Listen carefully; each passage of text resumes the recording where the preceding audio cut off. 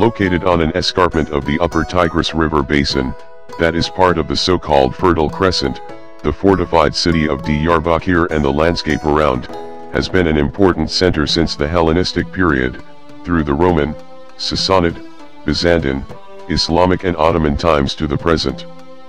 The site encompasses the inner castle, known as Ikil, including the Amida Mound, and the 5.8-kilometer-long city walls of Diyarbakır, with their numerous towers, gates, buttresses, and 63 inscriptions. The site also includes the Hevsel Gardens, a green link between the city and the Tigris that supply the city with food and water, the Anzal water source, and the Tenide Bridge.